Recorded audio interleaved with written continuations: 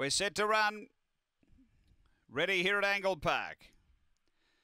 They're racing and stepping cleanly is Clever Man. Going quickly, Aston Sapporo. Aston Sapporo driving to lead. Zipping Hamish and out wider is All Out Crazy. They were followed well back. 7 enemies. Peter Lee, then Lily Pad and Christie's Bro. But on the turn, Aston Sapporo led. It's clear of Clever Man and All Out Crazy. And Aston Sapporo has beaten Clever Man, Zipping Hamish, All Out Crazy. And then came 7 enemies with Peter Lee, Lily Pad and Christie's Bro. The time here is around 19:40. After the running of race number 7, and too good here, Aston Sapporo had nice early speed. He makes it 3 in a row now, and he's got the prize. 3 Clever Man ran a race at big odds, and 3rd to 8 All Out Crazy for Mike Whitholtz. It's 4, 3, 8, 7 4th after race number 7 here at Angle-Park.